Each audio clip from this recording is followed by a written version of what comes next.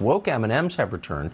The green M&M got her boots back, but apparently is now a lesbian, maybe. And there's also a plus-sized, obese purple M&M. So we're going to cover that, of course, because that's what we do.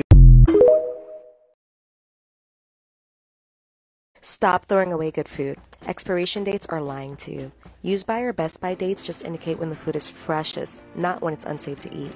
These dates are completely made up by food producers and are not even regulated by the government. So how do you know when food has gone bad? Look at it, smell it, feel it. Use your senses and your common sense to determine if the food is still good. Hello and happy Black History Month. I'm sure many of you all woke up this morning and thought, how can I help that woman that does microaggressions videos on TikTok? She's Black, I think. Well, good news. I am Black, and if anyone is going to ask for a handout during Black History Month, it's me. I started a podcast with my friend Clara. You know Clara. NFL PR, this is Nina. Me and Clara started a podcast about books, and the first episode went live today, and you should really listen to it. It's called One More Chapter Podcast, and you can listen to it anywhere you get podcasts. And did you know that we both wear glasses in real life? Also, if you want to leave us a 5-star review, you can do that. If you thought, oh, I really want to type something up today, the 5-star review is something that you could feel free to type up. I mean, you don't have to, but I'm just throwing it out there as something that you can do if you feel like it. But if you don't feel like it, that's fine too. But if you do.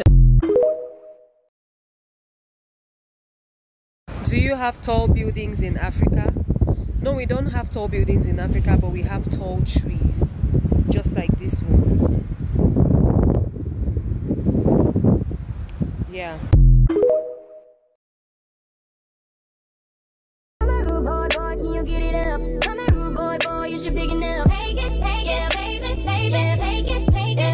Have you ever wondered why our political system is so broken? I'm going to be the bad guy, which I'm sure half the room would agree with anyway. And I want to get away with as much bad things as possible, ideally to enrich myself and advance my interest. I've enlisted all of you as my co-conspirators. So you're going to help me legally get away with all of this. On a campaign that is entirely funded by corporate political action committees.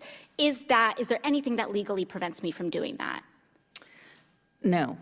Okay, so there's nothing stopping me from being entirely funded by corporate PACs, say from the fossil fuel industry, the healthcare industry, big pharma. I'm entirely 100% lobbyist PAC, and let's say I have some skeletons in my closet that I need to cover up so that I can get elected.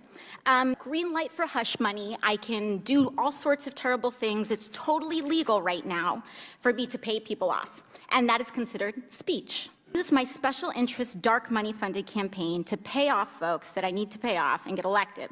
So now I'm elected, now I'm in, I've got the power to draft, lobby, and shape the laws that govern the United States of America. Any hard limit that I have in terms of what legislation I'm allowed to touch? Are there any limits on the laws that I can write? There's no limit. So there's none. So I can be totally funded by oil and gas. I can be totally funded by big pharma, come in, write big pharma laws, and there's no limits to that whatsoever. That's right. The next thing I want to do is get rich with as little work possible. That's really what I'm trying to do as the bad guy, right? So is there anything preventing me from holding stocks, say, in an oil or gas company, and then writing laws to deregulate that industry and cause, that could potentially cause the stock value to soar and accrue a lot of money in that time? You could do that. So I could do that. I could do that now with the way our current laws are set up. Yes? Yes. Okay, great. Is it possible that any elements of this story apply to our current government and our current public servants right now? Yes. Yes. So we have a system that is fundamentally broken. We have these influences existing in this body, which means that these influences are here in this committee shaping the questions that are being asked of you all right now. Would you say that that's correct, Yes. Mr. Marabani or Mr. Schaub? Yes.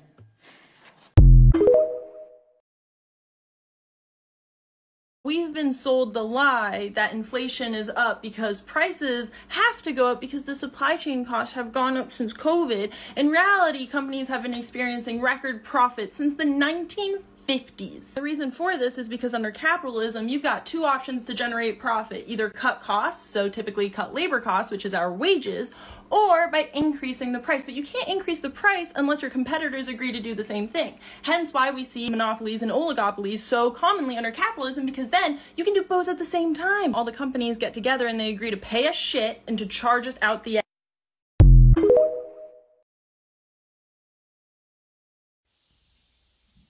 You know, I'm really starting to suspect that maybe an economist anywhere is a threat to human rights everywhere.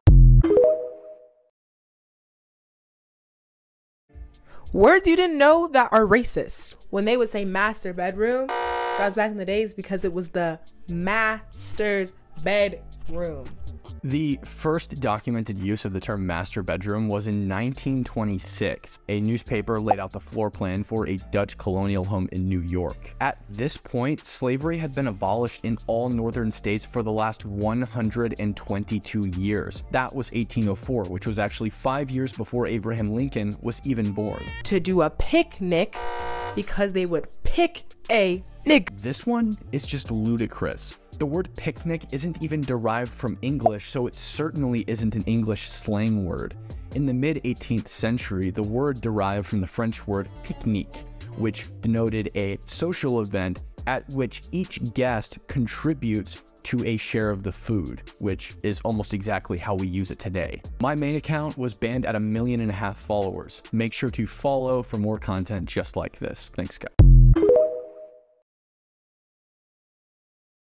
I'm watching Hunger Games for the first time, and I saw this. And at 11, she earned it. She shot an arrow at your head.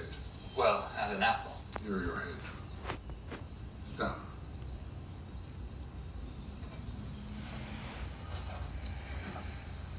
And again, why do you think we have a winner?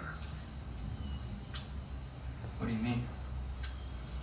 I mean, why do we have a winner? I mean, if we just wanted to intimidate the districts, why not round up 24 of them at random and execute them all at once? Be a lot faster. Hope. Hope? Hope. It is the only thing stronger than fear. A little hope is effective. A lot of hope is dangerous. A spark is fine, as long as it's contained. So, contain it. Hope is a key factor of capitalism. Under feudalism, there was no hope, which is why they were constantly having peasant revolts and shit like that. Now under capitalism, people think that they're going to be a millionaire, if not a billionaire, and we're just living like this John Steinbeck quote. As temporarily embarrassed capitalists, people think that if they work hard, they too can be a billionaire or a millionaire. However, the odds are stacked against them. However, let's say that everyone worked as hard as they possibly could and they all became owners. It would literally be the definition of socialism. Socialism, a political and economic theory of social organization which advocates the means of production, distribution, and exchange should be owned or regulated by the community as a whole. Let me give you a little bit too much hope. We don't have to continue playing the Hunger Game. We have the power to do something. So let's do something. Also, side note. Also, I hope that this theory holds up for the rest of the trilogy. I haven't watched it, so don't give me any spoilers. If someone ever approaches you and tries to rob you, tell them to stop. Ask them, is it necessary? Is it nice? Do you have my permission? Tell them that you do not want to be touched. It's 2023 and you're wearing the badge, so are you making fun of yourself here? Residents of East Palestine, Ohio attended a massive town hall tonight to talk about the ongoing issues they're facing as a result of the train derailment and subsequent chemical spill that occurred almost 2 weeks ago. In attendance were, relevant experts, government officials, elected representatives, all people who are trying to essentially answer questions and figure out what they can do to help. But one party was notably absent, Norfolk Southern.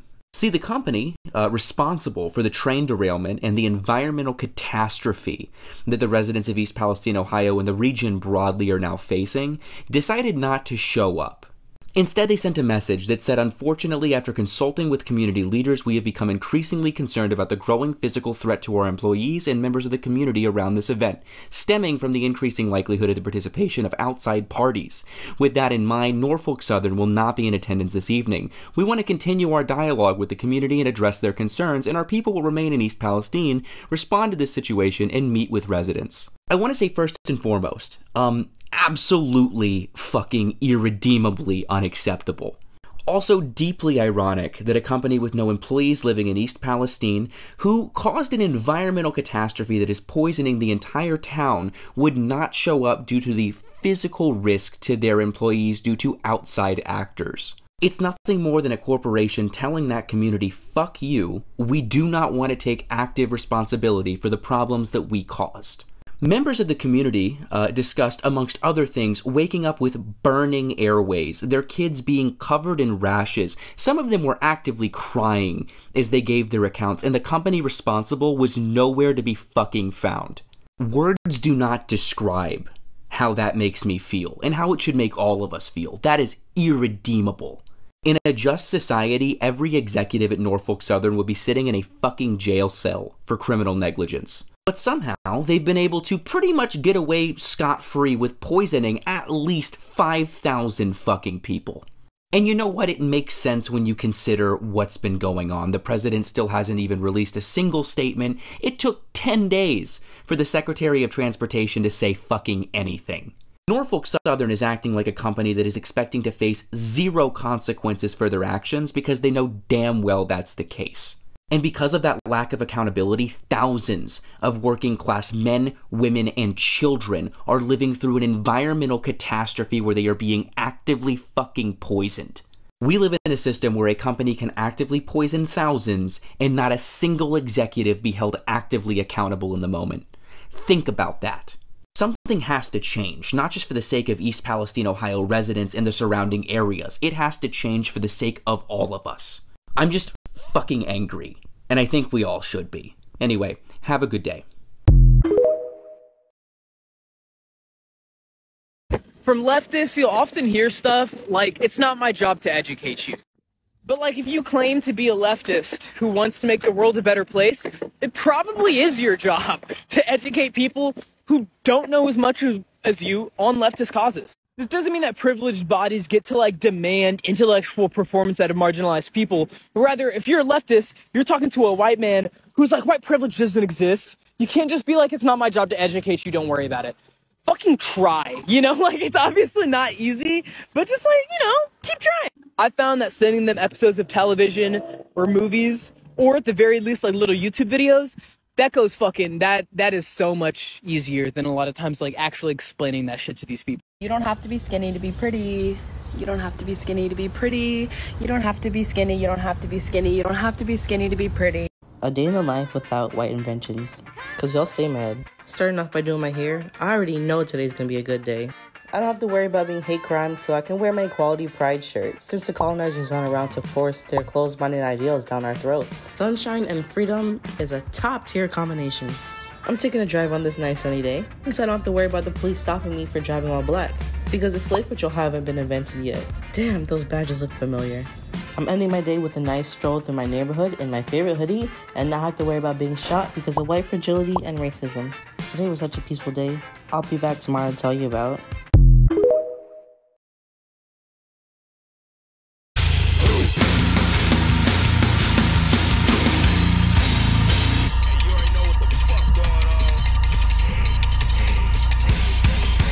Respect my pronouns or I will stab you.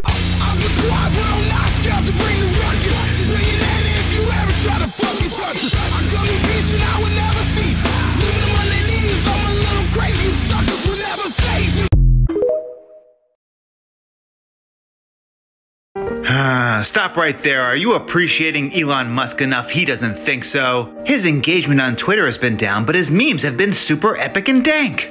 When an engineer told him that maybe people have gotten used to the novelty of him buying Twitter and are thus engaging less, he fired the engineer.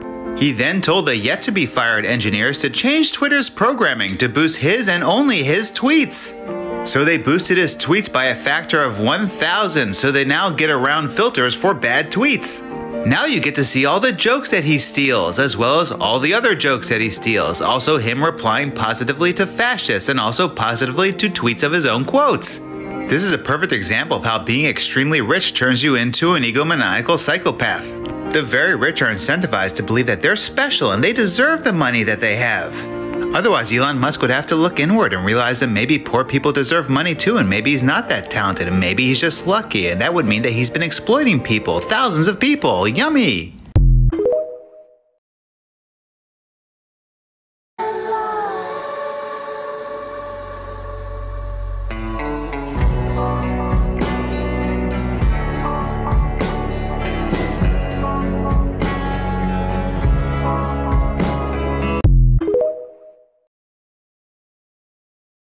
Compiled a PowerPoint that's not really a PowerPoint of celebrities I believe have autism. This is actually really not appropriate. You cannot headcanon real people as autistic. That would be diagnosing them. And you cannot diagnose them because you don't know them. You know the bits and pieces that they have presented to you through PR, through carefully strategized appearances, video posts, statements, but you do not know them. And making an entire video theorizing that they are autistic is just drastically inappropriate. Because even if they do have autism and they're just not open about it, you are putting a label on them that forces them to be open and medically disclose. No one should ever have to do that. And on top of that, you're putting a label on them and forcing them to identify with a label that they might not identify with. Again, that's not okay. Headcanoning characters in a show is one thing. You cannot do that with real people. It's not okay. I don't like makeup. I'm against makeup. I don't think it's good for women, and I don't think they really need to be using it, honestly.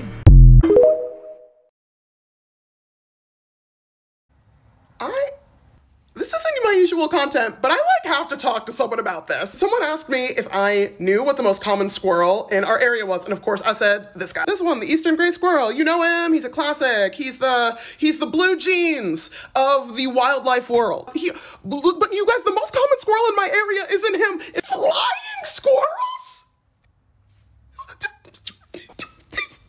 Here in Ohio, the southern flying squirrel is our most common squirrel, and my life is a lie, and I don't know how to feel anymore, and the reason why you never see them is because they're nocturnal, and my life is a lie. Good morning to everyone following updates about Norfolk Southern. That would be the company behind the Ohio train derailment, for those who still haven't heard somehow. I want to show you something that I know you guys will find interesting, but before I do, train laborers were trying to stop this. A few months ago, they were trying to strike for better working conditions. All they wanted was a few days off. And Biden and Congress stopped it. Here is your reminder to support train unions and laborers. Okay, let me show you this thing. Let me introduce you to my best friend, Open Secrets. They have a profile on Norfolk Southern. This is the contributions and lobbying they did for the last election cycle. You can see the top recipients, but if you go down, all recipients, scroll down, you can filter this by candidate, and you can see every single candidate that they have put money behind. Every single one. If a rep sees this, overturn Citizens United now. Shit like this brings the movement down. Everyone's a feminist until there is a spider around.